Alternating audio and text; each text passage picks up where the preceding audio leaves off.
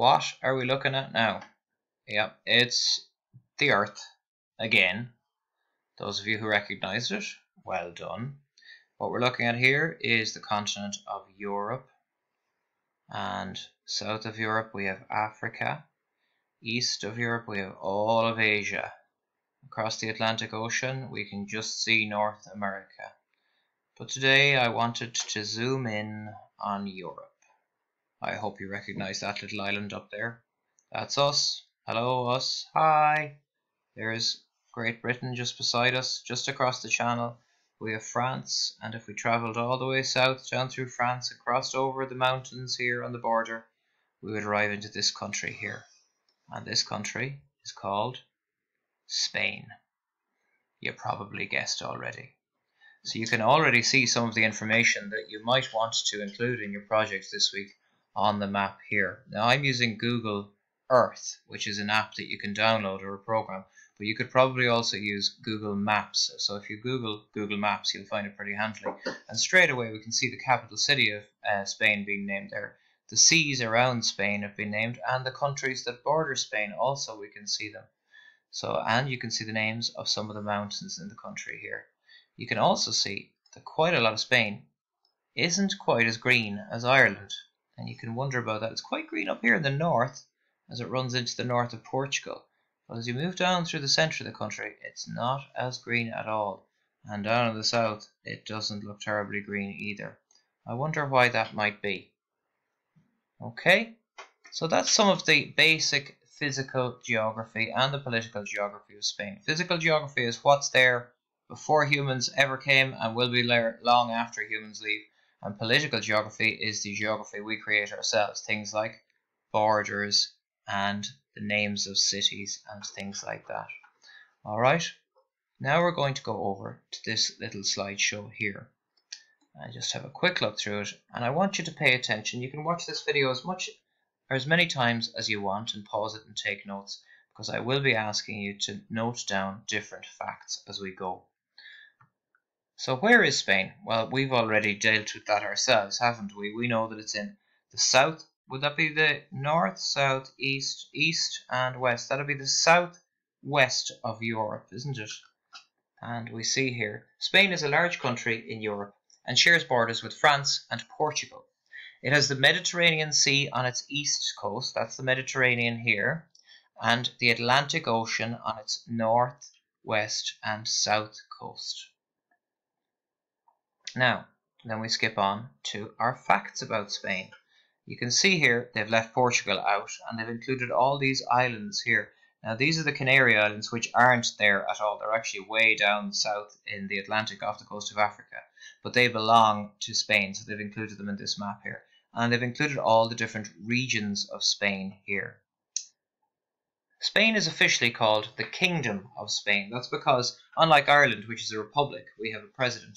They have a king. They're similar to the United Kingdom just beside us here. The capital city of Spain is Madrid. I think we all knew that already. The official language is Spanish. That's the official language for the whole country. The population of Spain is approximately 47 million people. I saw 49 million somewhere the other day as well, so that might be more up to date. So that is about 10 times more than we have in the Republic of Ireland. Spain has very hot weather in the spring and summer, making it a popular holiday destination, especially with people from the UK and, of course, Ireland.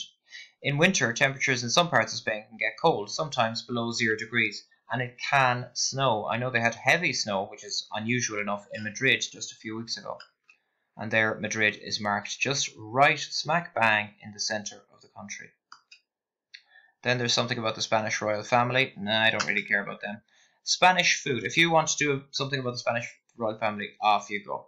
I'm more interested in the food. Now, we see some lovely oranges and fish and ham there. La comida de España. Off we go.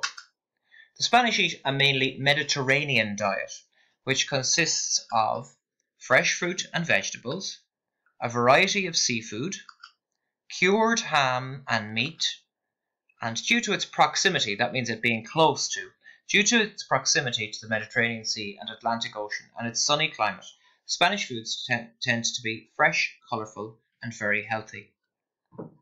There are many traditional and varied Spanish dishes from different areas of the country, all influenced by the local environment and surroundings. So if you went to one part of Spain, you might get totally different food to what you might get at the other end of the country. They eat very different types of local dishes in different parts of Spain. Spanish food, and we look at the fruits and vegetables first. They're very lucky in Spain that they can grow lots and lots of fresh fruit, unlike us in Ireland. It's a little bit too cold and rainy here for lots and lots of different types of fruit. So different parts of Spain are famous for growing and producing different types of food. In the very hot and sunny south of Spain, there are large areas of woodland and orchards, and many fruits and vegetables flourish there. In fact, they are so delicious that they are exported to countries all over the world, including here. We get a lot of Spanish fruit in Ireland. Olive oil is another popular food source produced in the south of Spain. Spanish food. Now, one of my favourites is paella and other seafoods from Spain. You can see a lovely big paella pan there bubbling away with the rice and the clams and the prawns in it. I made a paella recently with mussels and prawns. It was delicious. A very popular dish in Spain is paella, which originated in the city of Valencia on the east coast of Spain. This is traditionally cooked in a large pan. Common ingredients in paella are rice. Spaniards cook with bomba rice, saffron, seafood, and chicken. Cod and tuna are the most commonly eaten fish in Spain. Some of the best fish is sourced off the north coast of Spain in areas such as Galicia, Asturias, and Cantabria. And then we have Spanish food, chorizo and cocido. Chorizo is a Spanish sausage made from coarsely chopped pork and pork fat and seasoned with smoked paprika, which gives it its reddish hue. Chorizo can be either picante, which means spicy, or dulce, which means sweet. Another popular Spanish speciality is a dish called cocido. This is a chickpea-based stew which is made with meat and vegetables, and you can see it there in the picture. And then we have pan con tomate. Pan is bread and tomate, you can probably guess. Pan con tomate in English literally means bread with tomatoes, which describes exactly what this dish is. Pan con tomate is a staple part of the Catalonian diet, and Catalonia is the area around Barcelona, but is eaten regularly in most other areas of Spain. It can be eaten on its own as a snack or as an accompaniment to a meal at breakfast, lunch, or dinner. Catalonia is a northeastern region of Spain, and a lot of people in Catalonia would consider it to be their own independent homeland. But the vibrant city of Barcelona is in Catalonia, and they have their own language in Catalonia as well, Catalan. Spanish food, then we're getting on to the sweeties. This is the churro. A churro is a dough pastry that is deep fried to give it a crunchy outer layer. Spaniards eat churros. They may eat churros for breakfast. Churros may also be dipped in chocolate sauce. Do you fancy trying one? Oh, I'd love one right now. And then we look at Spanish schools. The Spanish education system is divided into 5 levels. Preschool, from 0 to 3, which is like Ireland. Early childhood education, 3 to 6. That'd be like our NINRA, or preschool. And primary school, which is 6 to 12, which is nearly the same as ours.